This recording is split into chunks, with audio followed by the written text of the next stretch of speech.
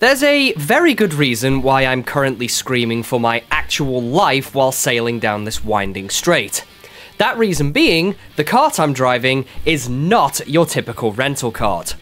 I'm here at Daytona Tamworth today, and if you're in the know when it comes to the UK rental scene, you already know exactly why I'm here. If you don't, allow me to elucidate you. Your typical petrol rental kart is a 4-cylinder kart capable of reaching anywhere between 35 and 40 miles an hour if given enough track to do so.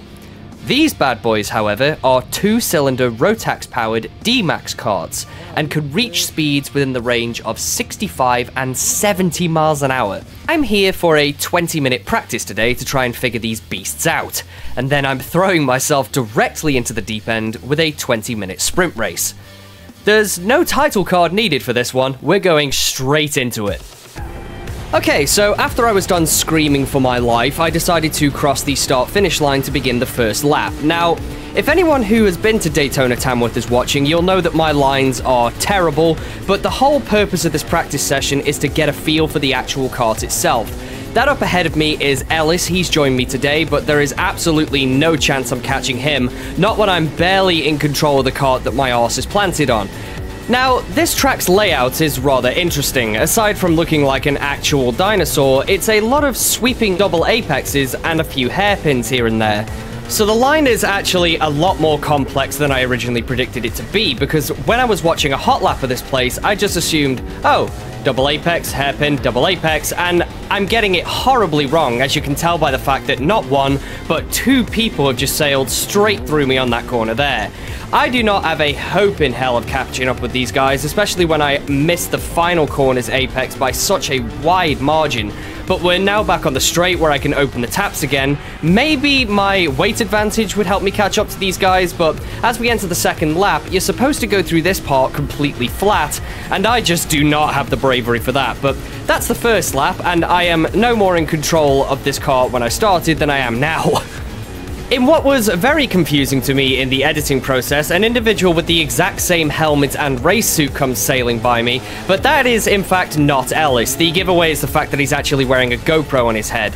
He comes here quite often, he's got the lines down perfectly, as you can tell, and my entries and exits are just all over the place, but that's not the point of this practice session right now. The point is, figure out how the kart handles and then practice the lines, because I'm doing my best to follow them, but considering I'm barely in control here, they're just disappearing in front of me, so I need to have a little crash course and learn as much as I can quickly.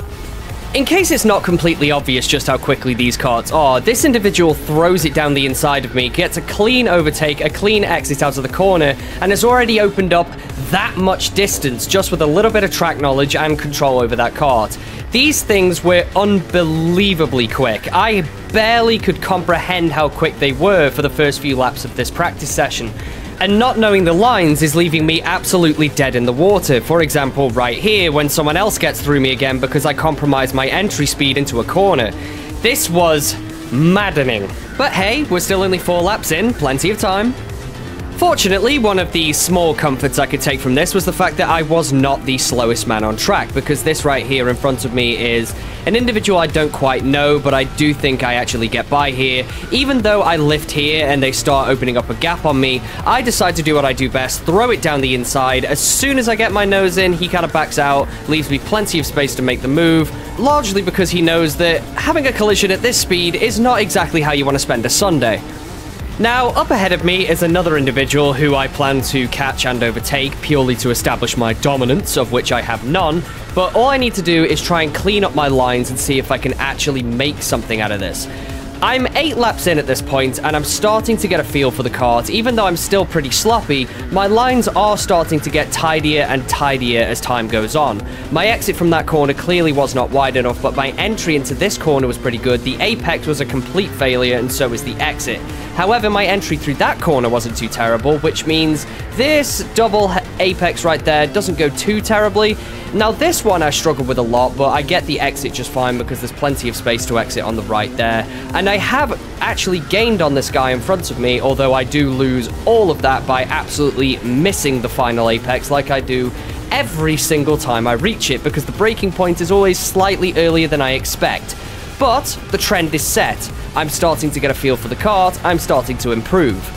I am going to jump ahead a bit here though, because it does take me a tedious amount of time to catch up to this guy. Now, one lap later, I've clearly gained a considerable amount of ground to this guy, and the saving grace is the fact that we both mess up our entries into this corner here.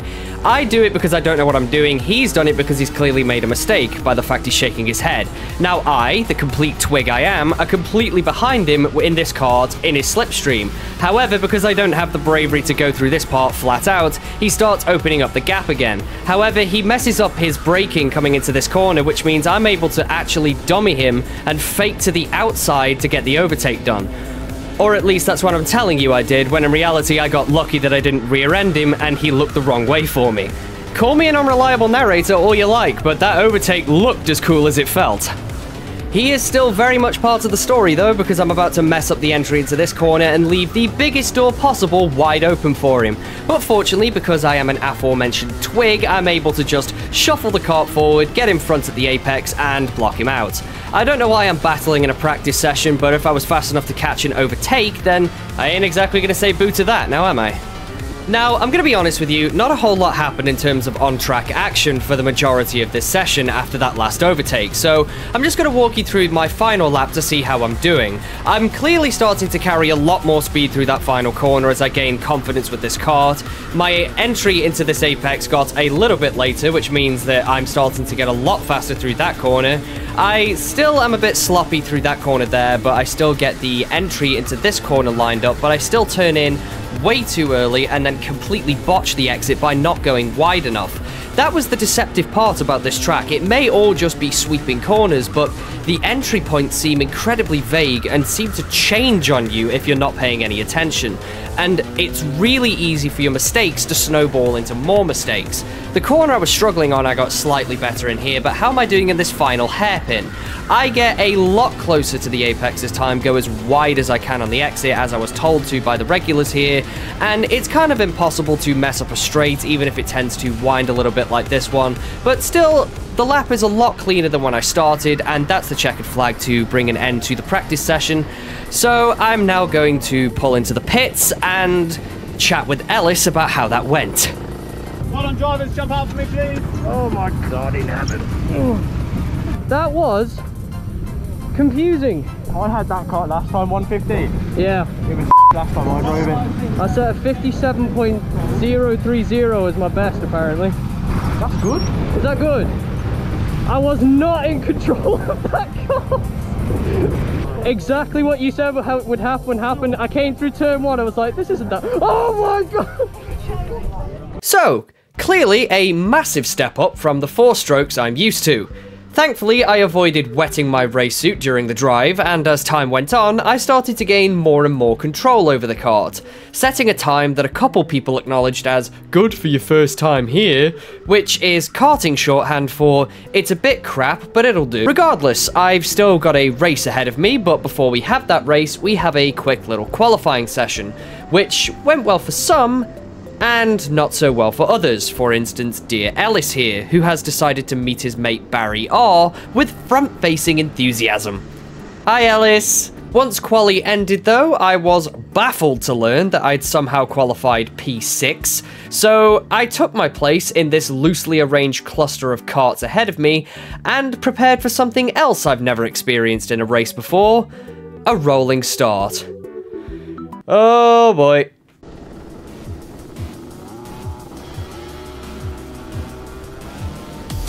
And the light goes green, and let's go racing. Now, I get a terrible, terrible start in this race because I completely forgot where the start line was, because the start line and the transponder line are 2 completely different places. I've just activated the position timer and the lap timer where the transponder actually is, but my slow start means that he nearly got through me on the straight, but he gets through me here immediately because I just keep leaving doors open, I keep making mistakes, so I'm already down 1 position within 4 corners, but that's fine, because that was kind of a blessing in disguise. It's my first race in a DMAX, and it meant that I wasn't caught in that absolutely colossal pack up there, in which I admittedly probably would have caused an accident, let's be honest.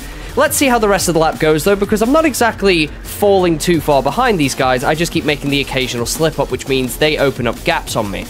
every single mistake you make in a DMAX kart gets shown to you 1,000 times over when the people in front of you start disappearing. For example, missing the apex there means that, to be honest, I really start falling back here, but my weight advantage means that I don't exactly fall back as far as I think I'm going to.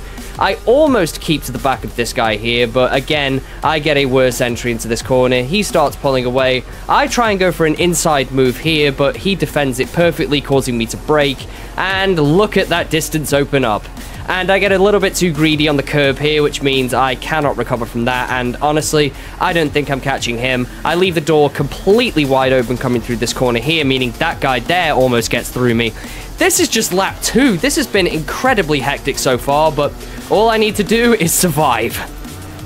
Now, my early race pace issues were quite confusing because, again, it feels like I'm gaining on this guy in front of me, and I actually try and go for the move again by braking slightly later than he does. But again, the turning point is not where I think it is. I cause accidental contact, go flying off into the runoff area, and the gap opens straight up again. Honestly, the racecraft in a DMAX car is completely different to the 4-stroke techniques I'm normally used to. Not wildly different that I can't execute normal moves like dive bombs and switchbacks, but honestly, tiny little details like that mean that I can absolutely ruin my time just with the smallest of mistakes. 2 desperate laps of trying to cling onto the back of this guy later, and this guy here has decided to say hello to Ellis's mate, Barry R, bringing out the yellow flag temporarily. And then it goes green because this track actually goes yellow in sections rather than yellow flagging the entire track because some back markers decided to accelerate on their corner exit and plant it directly into the wall. I like that a lot. I like that a lot. Lap 7 now, and this is where the race starts getting spicy because on my inside here, this guy absolutely misjudges the braking and takes me out completely, planting me into the wall and losing me 2 positions. He is, however, a complete gentleman and lets me straight back through, which I really appreciate. That was really sporting of you. But now I need to recover and try and catch the other guy that just let through. This was a task easier said than done though, because even though I tried this audacious move from this far back, he absolutely covers it off, and honestly, I don't know why I thought that was going to work. Again, I get a bit too greedy on the curb, which means I lose a little bit of traction, but I'm sticking to the back of him so far. That's all I need to do. I need to stay close and find my opportunity. I'm not going to find my opportunity by scuffing up the entry to every single corner like I'm doing right here, looking for gaps that don't exist, but trying to apply pressure, hoping that he sees me in the corner of his eye. His back end kicks out here, but I have to go on the defensive because I'm pretty sure the guy in P9 is trying a move right there. But still, I'm sticking to the back of him, and that's all I need for now. Lap 9 now, and back markers have come into play already, because that's how quick these karts are. Now, initially it looks like this back marker is blocking the guy I'm battling off, but he actually brakes early and then just zips straight around the side of him, something which I did not have the brain power to do. I do, however, have slightly more raw pace, so I just throw it straight down the inside here, but the damage has indeed been done. I have been blocked off considerably by that guy, but I'm not really too salty about it because, frankly, I have more raw pace than the guy in front of me. I just need to stop making little mistakes here and there and capitalize on what I can do when I can do it. Now, if commentator me and driver me could have a chat, it would probably end with a slapped face, because as we zip past this back marker, I completely ignore my own advice of not making mistakes by absolutely botching up the exit of this corner right here, looking for a move that doesn't exist, allowing P9 to zip straight through and take it from me. He loses his traction coming through that apex of that corner, which means I almost bump into him, which means I have to brake. The gap has opened up immensely, but now, hopefully, those two in front of me are going to start battling, slow each other down, and maybe I can make something work from there. I have just been making a dog's breakfast of this since it started.